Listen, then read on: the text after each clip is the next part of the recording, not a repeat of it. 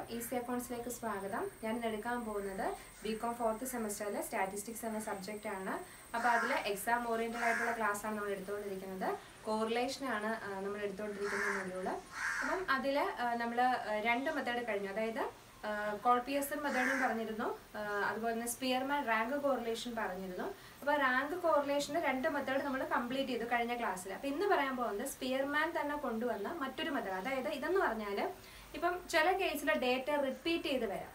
അപ്പം അങ്ങനെ വരുവാണെങ്കിൽ നമ്മൾ എങ്ങനെ ചെയ്യണം, അതാണ് ടൈ റാങ്ക് എന്ന് പറയുന്നത്. ടൈ റാങ്ക് എന്ന് ഉദ്ദേശിക്കുന്നത് ഇപ്പം മാർക്ക് എടുക്കുകയാണെങ്കിൽ ഇപ്പം 50-40 മാർക്ക് ഒരു കുട്ടിക്കുണ്ടെങ്കിൽ ആ 40 മാർക്ക് തന്നെയുള്ള 2-3 കുട്ടികൾ വരാം. അപ്പം അങ്ങനെ വരുവാണെങ്കിൽ നമ്മൾ റാങ്ക് ചെയ്യുന്നത് എങ്ങനെയാണ്? ഇപ്പം നമ്മൾ കഴിഞ്ഞ ക്ലാസ്സിൽ പറഞ്ഞു ഓരോ മാർക്കിനും ആ മാർക്കിൻ്റെ വാല്യൂ അനുസരിച്ച് റാങ്ക് കൊടുക്കണമെന്ന് പറഞ്ഞു. പക്ഷെ എല്ലാ കേസിലും അത് ഒരേപോലെ ആവണമെന്നില്ല. ചിലപ്പം മാർക്ക് റിപ്പീറ്റ് ചെയ്തില്ല. അപ്പം നമ്മൾ റിപ്പീറ്റ് ചെയ്യുന്നവരെ എന്ത് ചെയ്യണം? അപ്പം അവരിപ്പോൾ 2 റാങ്ക് ആണെങ്കിൽ 3 പേർക്ക് 2 റാങ്ക് കൊടുക്കാൻ പറ്റുമോ? അത് നമ്മൾ എങ്ങനെ ചെയ്യണം എന്നുള്ളതാണ് ടൈ റാങ്ക് കൊണ്ട് ഉദ്ദേശിക്കുന്നത്. അപ്പോൾ ഇത്രയേ ഉള്ളൂ. when 2 or more ranks are identical, ഒരേ മാർക്കാണ് എന്ന് വരുവാണെങ്കിൽ നമ്മൾ യൂസ് ചെയ്യേണ്ട മെത്തേഡാണ് ടൈ റാങ്ക്. ഇത് കൊണ്ടുവന്നതും ആര് തന്നെയാണ്? സ്പിയർമാൻ തന്നെയാണ്. അപ്പോൾ അതിൻ്റെ ഇക്വേഷൻ കാണുമ്പോൾ വലിയ ഇക്വേഷനായിട്ട് തോന്നുന്നെങ്കിൽ വളരെ സിമ്പിളാണ് ചെയ്യാൻ.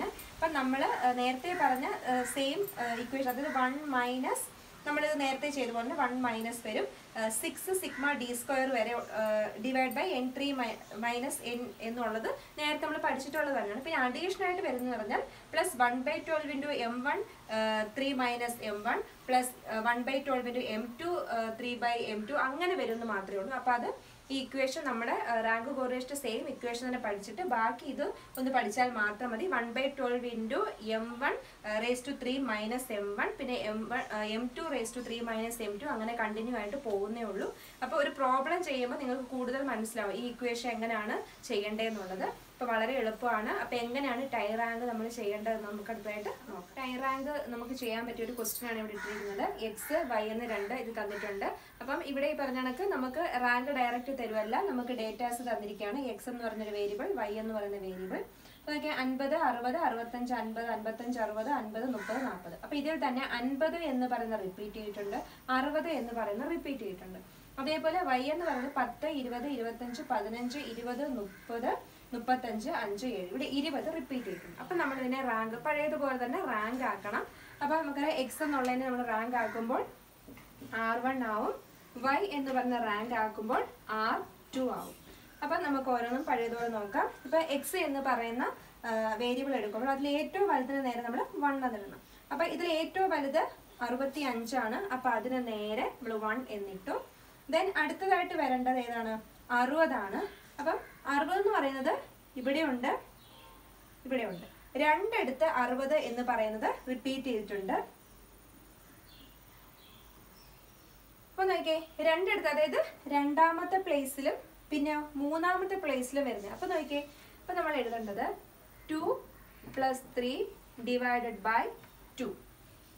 അതെങ്ങനെയാണ് വന്നതെന്ന് ചോദിച്ചാൽ നമ്മൾ ഒന്നാമത്തെ റാങ്ക് 1 എന്ന് നമ്മൾ എഴുതി, രണ്ടാമത്തെ റാങ്ക് 60 ആണ് വരേണ്ടത്. അപ്പൊ രണ്ടാമത്തെ പ്ലേസിലും 60 വന്നു, മൂന്നാമത്തേതായിട്ട് റാങ്ക് എടുക്കേണ്ടത് 60 തന്നെ വന്നിരിക്കുന്നത്. അപ്പൊ ആ രണ്ട് പ്ലേസ് 2 + 3 ഡിവൈഡ് ബൈ 2. അപ്പൊ രണ്ട് സംഖ്യ അല്ലേ, രണ്ടാമത്തെ പ്ലേസും മൂന്നാമത്തെ പ്ലേസും 60 തന്നെയാണ്. അത് തമ്മിൽ കൂട്ടിയിട്ട് 2 കൊണ്ട് ഡിവൈഡ് ചെയ്യാം. അപ്പൊ നോക്കിയപ്പോൾ എത്ര കിട്ടും? 5 ഡിവൈഡഡ് ബൈ 2 = 2.5 എന്ന് കിട്ടും.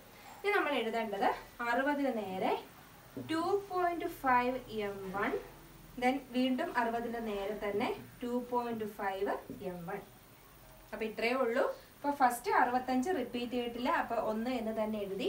ദെൻ രണ്ടാമത് വരേണ്ട 60 ആണ്, അത് രണ്ടാമതും 60 ആണ്, മൂന്നാമത്തെ പ്ലേസിൽ 60, മൂന്നാം റാങ്ക് എന്ന് പറയുന്നത് 60 തന്നെയാണ് വന്നിരിക്കുന്നത്. അപ്പോൾ നമ്മൾ ആ രണ്ട് റാങ്കുകൾ തമ്മിൽ കൂട്ടുക, 2 + 3 റാങ്കിന്റെ പ്ലേസ് ആണ് കൂട്ടുന്നത്, രണ്ടാമത്തെ സ്ഥാനവും മൂന്നാമത്തെ സ്ഥാനം.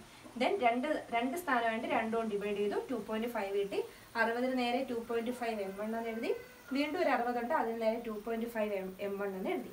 ഇനി മൂന്നാമത്തെ പ്ലേസ് എടുക്കാൻ പാടില്ല, കാരണം രണ്ടാമത്തതും മൂന്നാമത്തതും 60 ആയതുകൊണ്ട് നമ്മൾ മൂന്നാമത്തെ എടുക്കരുത്. അടുത്ത് നോക്കേണ്ടത് 60 കഴിഞ്ഞാൽ പിന്നെ വരേണ്ട ഏതാണ്? 55 ആണ്. അതിന് നേരെ 4 എന്നേ എടുക്കാൻ പാടുള്ളൂ, കാരണം 60 റിപ്പീറ്റ് ചെയ്തല്ലോ. റിപ്പീറ്റ് ചെയ്തപ്പോൾ 2 and 3 രണ്ട് പൊസിഷൻ നമ്മൾ എടുത്തു. ദെൻ അടുത്ത് എടുക്കേണ്ടത് 4 ആണ്. ദെൻ അത് കഴിഞ്ഞാൽ പിന്നെ എന്താണ് 5 വരണം. അപ്പം 5 ആയിട്ട് വരേണ്ട ഏതാണ്? 50 ആണ്. അപ്പം നോക്കിയാൽ അത് ഇവിടെ ഉണ്ട്. 5ാമത്തെ പ്ലേസിലും 50 ഉണ്ട്, 6ാമത്തെ സ്ഥാനത്തും 50 ഉണ്ട്, 7ാമത്തെ സ്ഥാനത്തും 50 ഉണ്ട് അല്ലേ? അതായത് 3 വട്ടം. 4 കഴിഞ്ഞാൽ പിന്നെ ഒരു വട്ടമാണെങ്കിൽ 5 എന്ന് നേരെ എഴുതരുത്. പക്ഷെ 5ാമതും 50 ആണ്, 6ാമതും 50 ആണ്, 7ാമതും 50 ആണ്. അപ്പം നമ്മൾ എന്താ ചെയ്യേണ്ടത്? നേരത്തെ പോലെ തന്നെ 5, 6, 7 പൊസിഷൻ അല്ലേ? അപ്പം 5 + 6 + 7 ഡിവൈഡഡ് ബൈ എത്ര പൊസിഷൻ ഉള്ളത്? 3. അപ്പം നമ്മൾ എന്ത് ചെയ്യണം? ഇനി കൂട്ടണം. 6, 5, 11, 7, 18/3 6. അപ്പം നമുക്ക് എന്ത് കിട്ടി? 6 എന്ന് കിട്ടി. ഇനി നമ്മൾ ചെയ്യേണ്ടത് 50 നേരെ 6 എന്ന് എഴുതിയിട്ട് M2, കാരണം M1 നമ്മൾ എടുത്തല്ലോ, ഇനി M2 ആണുള്ളത്. വീണ്ടും 50 നേരെ 6 എന്ന് എഴുതിയിട്ട് M2, ദെൻ വീണ്ടും 50 നേരെ 6 എന്ന് എഴുതിയിട്ട് M2. ഇനി അടുത്ത എന്താണ്? ഇനി 50 കഴിഞ്ഞാൽ പിന്നെ അടുത്ത് വരേണ്ട ഏതാണ്? 40 ആണ്. 40 നേരെ നമ്മൾ എഴുതേണ്ടത് എന്തായിരിക്കണം? 8 എഴുതാൻ പാടുള്ളൂ. കാരണം 5ാമത്തെ പൊസിഷനും 6ാമത്തെ പൊസിഷനും 7ാമത്തെ പൊസിഷനും എന്തായിരുന്നു വന്നത്? 50 ആണ് വന്നത്. ദെൻ അടുത്ത എത്ര? 8ാമത്തെ പൊസിഷൻ. അപ്പം 40 നേരെ 8 എന്ന് എഴുതുക. ദെൻ അടുത്തത് 30 ആണ്. 30 നേരെ 9 എന്ന് എഴുതുക. അപ്പം ഇത്രയേ ഉള്ളൂ റിപ്പീറ്റ് ചെയ്യുന്നത്. അപ്പം നമ്മൾ ഫസ്റ്റ് 65 ആണ്. അപ്പം അതിന് നേരെ 1 എന്ന് എഴുതി. പിന്നെ അടുത്ത വരേണ്ട 60 ആണ് 2ാമത്തെ പൊസിഷനിൽ. പക്ഷേ 60 2 വട്ടം 2ാമത്തെ പൊസിഷനും 3ാമത്തെ പൊസിഷനിലും 60 തന്നെ റിപ്പീറ്റ് ചെയ്തുകൊണ്ട് നമ്മൾ ആ പൊസിഷൻ തമ്മിൽ കൂട്ടുക. 2 + 3 ഡിവൈഡഡ് ബൈ 2 വട്ടം റിപ്പീറ്റ് ചെയ്ത്, അപ്പം ഡിവൈഡ് ബൈ 2. അപ്പം നമുക്ക് 2.5 എന്ന് കിട്ടി.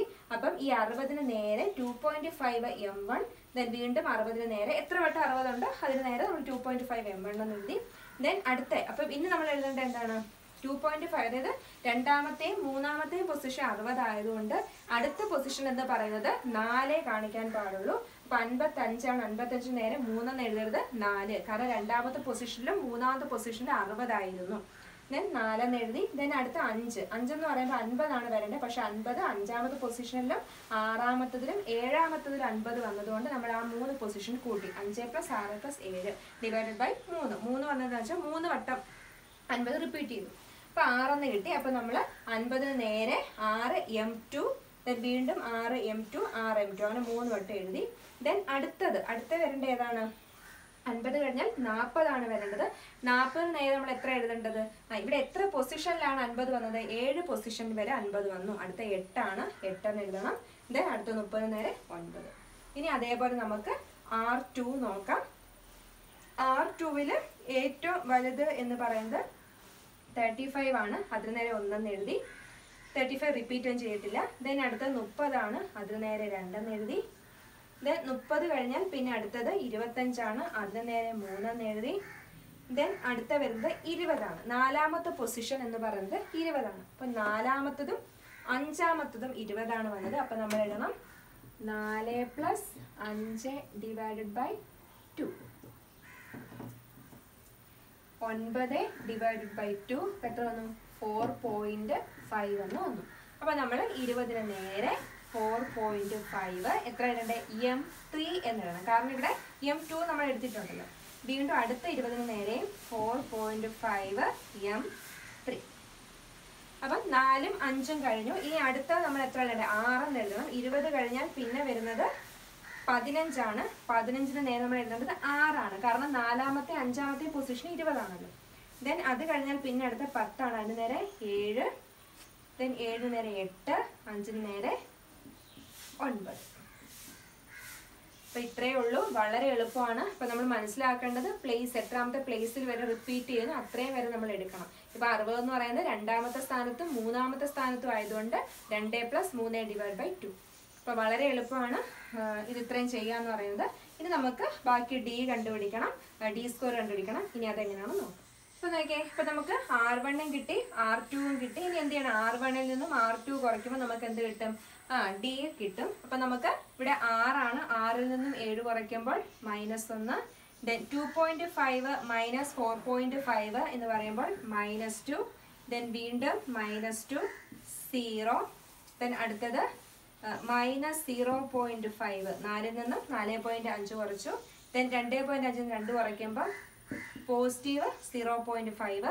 ദെൻ അടുത്തത് പോസിറ്റീവ് 5 0 0.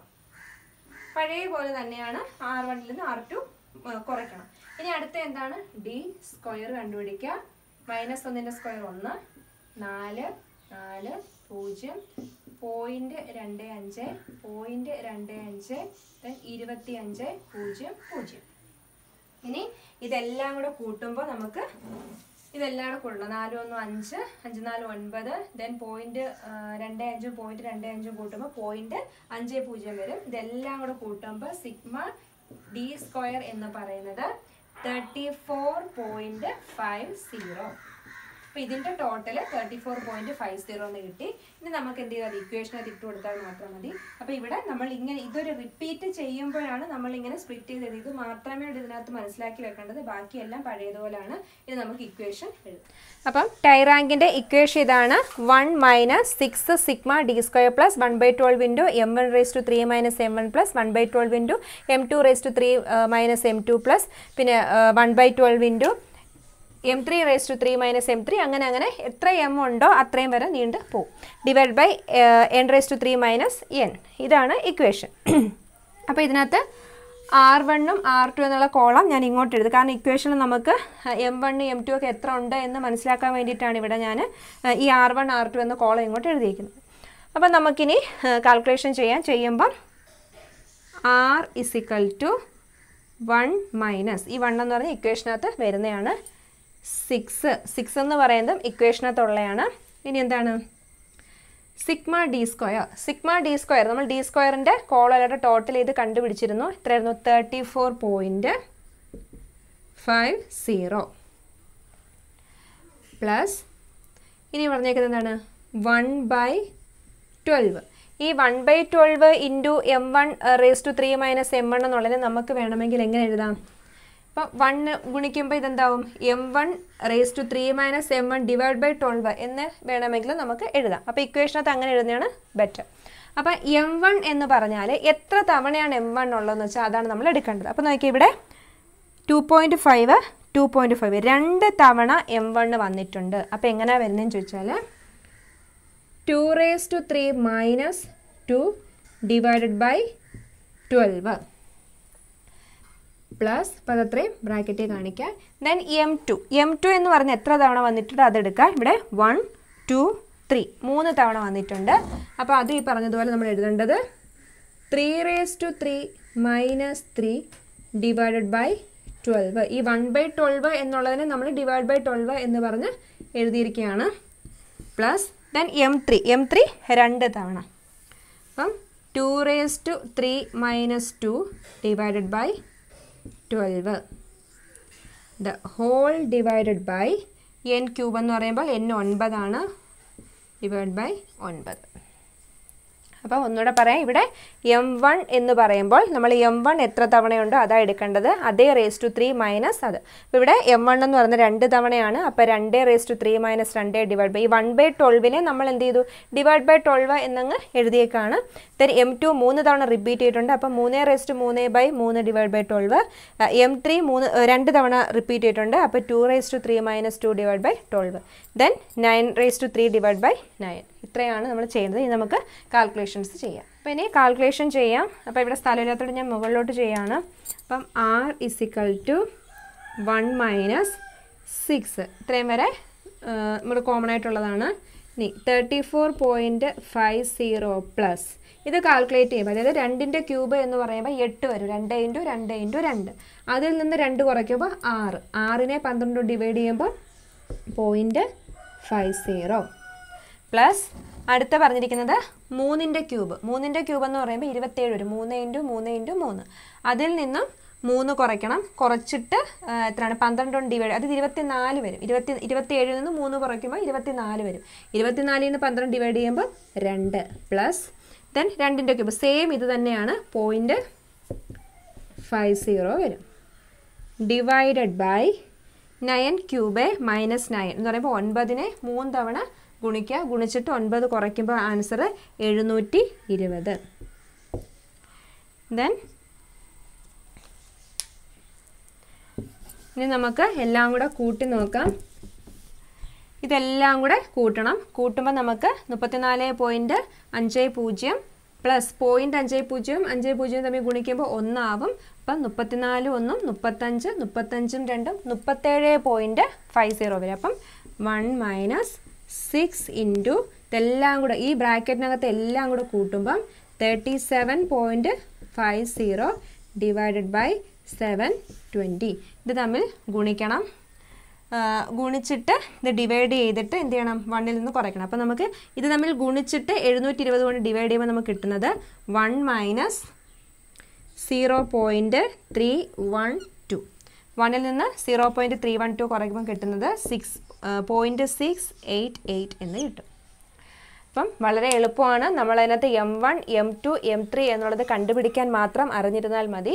ഇക്വേഷൻ എടുക്കുമ്പോൾ M1 M2 M3 എന്നുള്ളിടത്ത് എത്ര തവണ റിപ്പീറ്റ് ചെയ്തു അത് വേണം എഴുതാൻ. അല്ലാതെ M1ൻ്റെയും M2ൻ്റെയും വാല്യൂ എഴുതി വെക്കരുത്. M1 എന്നുള്ളത് 2 തവണയാണെങ്കിൽ ആ M1ൻ്റെ സ്ഥാനത്ത് 2, M2 3 തവണ റിപ്പീറ്റ് ചെയ്തിട്ടുണ്ടെങ്കിൽ 3. അങ്ങനെ ചെയ്താൽ മതി. വളരെ എളുപ്പമാണ് ടൈ റാങ്ക് എന്ന്. അപ്പോൾ ടൈ റാങ്ക് എപ്പോഴും ഉപയോഗിക്കേണ്ടതെന്ന് വെച്ചാൽ നമുക്ക് തന്നിരിക്കുന്ന വാല്യൂ റിപ്പീറ്റ് ചെയ്യുവാണെങ്കിൽ അത് കോറിലേഷൻ കണ്ടുപിടിക്കാൻ നമ്മൾ ഉപയോഗിക്കേണ്ട മെത്തേഡാണ് ടൈ റാങ്ക്. അപ്പം ഇത്രയും ആയപ്പോൾ നമ്മളുടെ സ്പിയർമാൻ റാങ്ക് കോറിലേഷൻ കംപ്ലീറ്റ് ആയി.